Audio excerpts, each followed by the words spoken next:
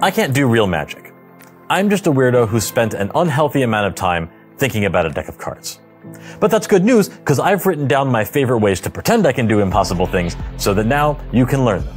The first half of this book has all of my go-to effects. When someone asks me to do a trick, I perform one of these. They challenge the accepted structure of magic tricks, they are off the beat, the methods are devious, and I have performed them thousands of times. But the second half of this book, yeah, this has been in the works for 25 years, since the very first note I made in the very first magic notebook I ever had with ideas for how to create signed duplicate cards. Have you ever wanted to do an anniversary waltz where you can show the faces of both cards at the same time? Have you ever wanted to do a color change of a signed card? This is the book for you. These tricks are designed for performance, tricks that I perform every day for real audiences. After all, without a real audience, I've just practiced for days, weeks, months, and years to suck at shuffling a deck of cards. Seriously.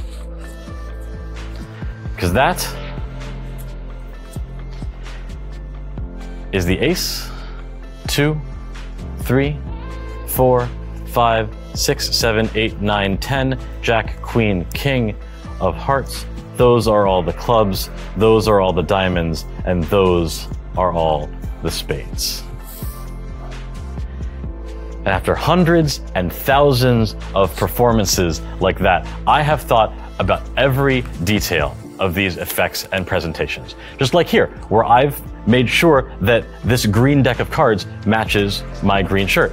I thought about performing in this red shirt that I have on, but I figured if I did that, I would need to use a red deck of cards.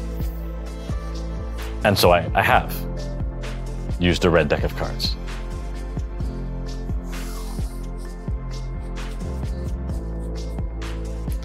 These are the tricks, techniques, and presentations that form my perspective on magic. The pages are blank.